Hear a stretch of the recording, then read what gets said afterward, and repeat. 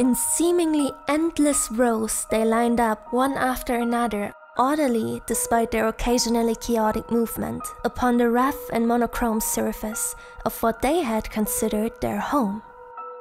Among them was it, and in its still rather fresh mind, it had never quite understood the numerous observations it made.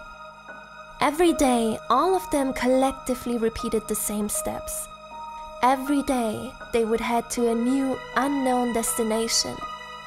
Though it didn't really know what their task was and what the elders did to accomplish their goal, they would always leave behind the same beautiful monochrome hues as it saw them in the place they had come from. All of them on her command. She, too, was just one of many of this form and shape, yet she was able to make her own decisions, share her thoughts and sometimes compassion. And every so often, it also meant that she would praise her favorites.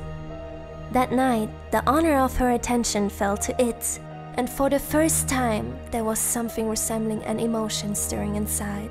Looking at her determined steps in front of the shimmering sky, that was inspiration.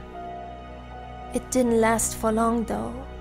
A mistake occurred, an oversight on her end that would leave her considered weak and unfit for the position by the others of her shape. She failed to color the sky that day, and payment was due for the losses. It watched as she was torn apart, dissolving into the once beloved, shimmering hues of the night. As quickly as it had been given its first emotion, it had also learned to ask the very first question: why?